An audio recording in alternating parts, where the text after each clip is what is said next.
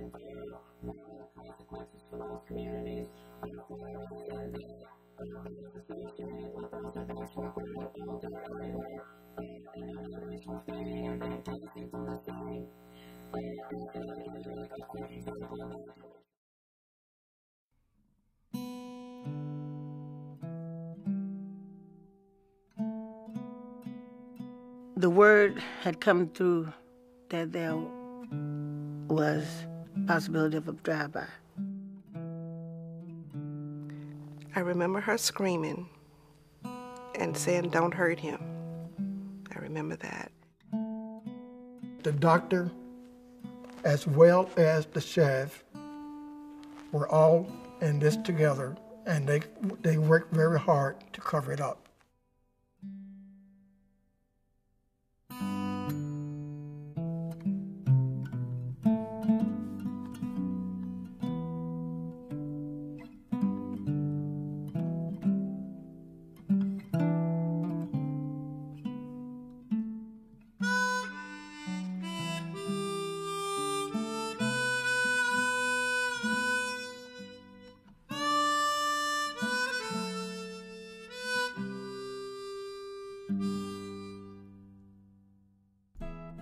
In the years leading up to the Civil Rights era, when segregation was the social order of the South, acts of racial violence were widespread, including murder. Law enforcement turned a blind eye, and the courts usually did nothing. Killers went free, while the victims' families had little choice but to suffer their pain in silence. At Northeastern University School of Law, the Civil Rights and Restorative Justice Project seeks to keep these crimes from fading into history. The project examines how the legal system failed the victims of racial violence then and pursues remedies now, decades after the crimes were committed. The Civil Rights and Restorative Justice Clinic operates like a law firm. Our cases are cold cases. We work to develop the cases and to obtain some measure of justice for those communities that were affected. We're now working with a period of American history that has really not been adequately explored. The persons who have knowledge about these events, the family members, the witnesses, are aging. The documents are disappearing. And if we don't do this now, this piece of our history will be lost to us and to future generations. In April 1953, in Wilcox County, Alabama, Sheriff Lummy Jenkins and two deputies invaded the cafe operated by 63-year-old Della McDuffie and her husband, William. The lawmen claimed they were playing music after midnight on the Sabbath. Although Della McDuffie was paralyzed and in a wheelchair, Sheriff Jenkins beat her with a rubber hose, and within an hour, she was dead. So he walked in and hit her, told her, "Get up, old lady, and go to bed." So she told him she couldn't get up. So he hit her across her arm on her knees. Then he hit her in the head. And he shot down by her feet a couple of times. And that was it.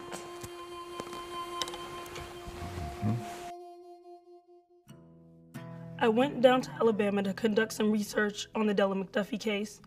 I dug up the file from Thurgood Marshall to the current head of the Department of Justice, asking for him to look into the McDuffie case. But at the time of Della McDuffie's murder, Marshall was working on the case of Brown versus the Board of Education, which the Supreme Court decided in 1954. The McDuffie case did not get enough attention from the NAACP, and the Justice Department refused to prosecute the sheriff. So I retrieved the FBI file related to the case from the National Archives. I received a citation for it. I saw a lot of affidavits with witness testimony, including people who were in the cafe that evening, the undertaker, the doctor, Sheriff Lummy Jenkins, and Della McDuffie's husband and son. William McDuffie gave a statement to the FBI. I could see him striking at one person, then another with the hose-like weapon. I saw a number hit with the weapon in Sheriff Jenkins' hand. But Dr. Robert E. Dixon's statement reads, I can definitely state that the cause of death was not brought on by any injury to the head, such as a blow. This case essentially was a cover-up, and it never went to court. A year into the investigation, her husband William was found dead by his two grandchildren. I found my grandfather, and it appeared that he had been killed by way of drowning. They killed him because of the intensity of this investigation. They tried to get him to change his mind and change his statements like everyone else did. He refused to do that.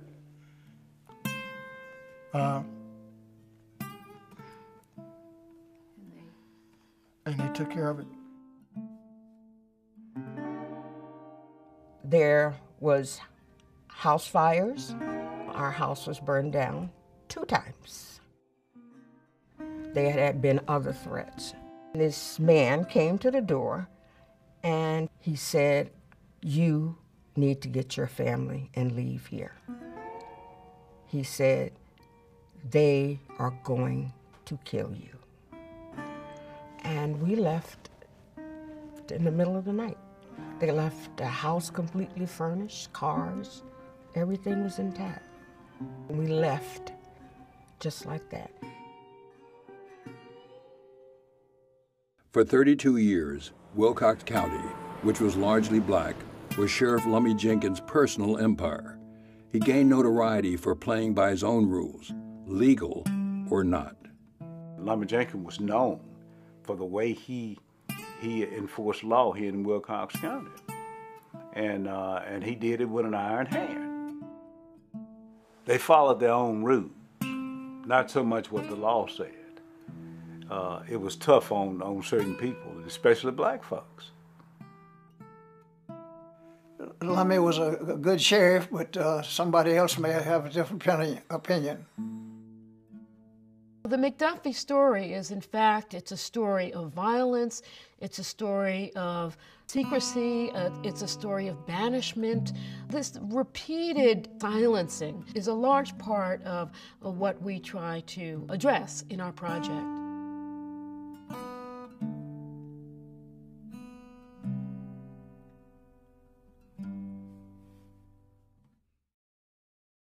My father was Malcolm Wright, and he was a sharecropper. In July 1949, in Chickasaw County, Mississippi, Malcolm Wright, his wife, and children were riding in a mule-drawn wagon heading into town on a Saturday morning when 3 men in a car yelled that he should stop hogging the road. And we were just riding along, doing our normal, singing our songs. And I remember a black car approached us, and they turned around and came back. And then they took an object from the trunk of the car. As a child, I thought it was a crowbar. It's on Saturday. This is where Malcolm died at, where they pulled over the wagon, right here. It's day like today.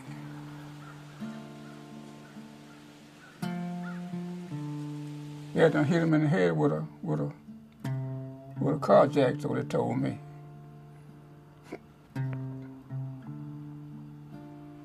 And they beat his brains out there in the road.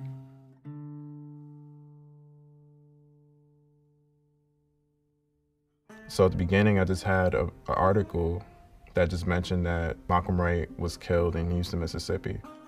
I researched online and found various news articles from the 1940s, 1950s.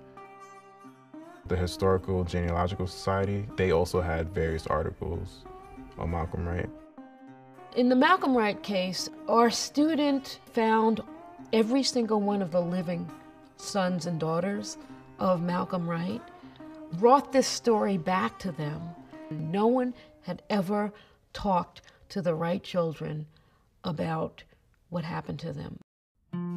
James Moore went on trial for his life in the bumperjack murder of Malcolm Wright. Named in the original indictment were James Red Kellum and Eunice Gore. My older sister and Henry, they allowed them and my mom to testify, but they didn't allow the 3 younger children to testify. When Henry got ready to testify, the judge told him, "You make sure you tell the truth, and you refer to me as Mr." The all-white jury found James Moore not guilty. Kellum and Gore were never tried. All 3 walked away free. and the Wright family had to move out of Mississippi. This is a case in which you have the appearance, but not the reality, of any real justice. We've tried again in this case to get the county to acknowledge that something went wrong here and that it's the duty and the responsibility of the county to make it right. And we've been told, no, that can't happen because the perpetrators still live and work in this town. The brother of the perpetrator became the mayor of the town and was the mayor for many years. My statement is, if we've already closed it,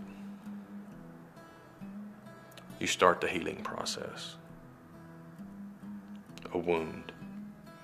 You've got another wound that you're wanting to reopen. Reopening a wound, it takes longer to heal. And that's the way I look at it.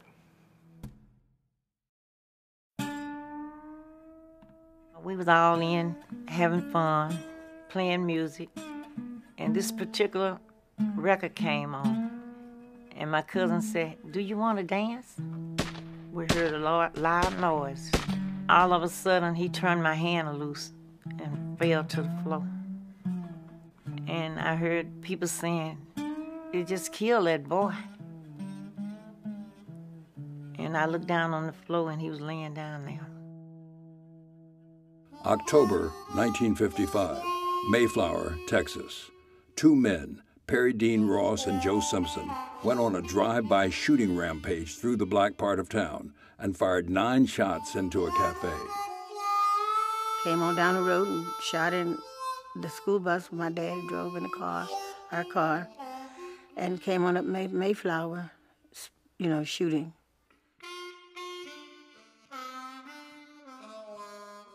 I was hit in the cafe by a bullet, and my sister was too. From what I heard, there was anger from the white community considering schools being built for black kids. I was a law student at Northeastern University School of Law when I started investigating the John Earl Reese case. I got a first-hand look at how deeply this impacted a community and how deeply this incident impacted people. And they were not just impacted by the murder and the shooting of the street and the shooting up of the school, but they were also deeply impacted by the way that that history was erased. I went to the Gregg County Courthouse and looked through records. I found John Earl Reese's death certificate, which indicated that he died from an accident. I spent time figuring out how to get that death certificate changed and making sure that it actually got changed. And I found that Ross, one of the perpetrators, was convicted of murder, but then did not serve any time. He was given a 5-year suspended sentence, but not a day in jail. What's particularly remarkable was the platform for restorative justice that Kaylee, working along with that community, was able to build. I helped the community to raise money to obtain a civil rights marker. We also had a street sign named John Earl Reese Road, which is actually on the street where he grew up. My research was collected and put in a binder in the Tatum Library so that younger generations could come to the library and learn about the history of John Earl Reese.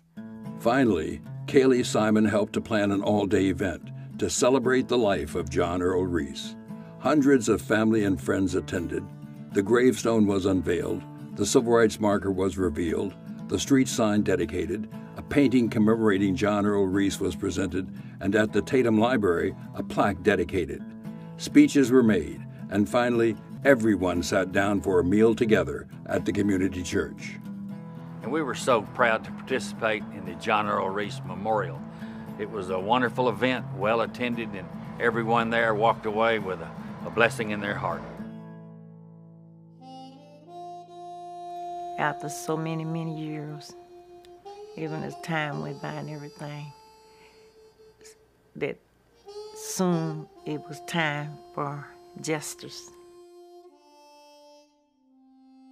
something happened in this community, and it was important enough that we came together, and there is a marker. And then just across the road there is John Earls Lane.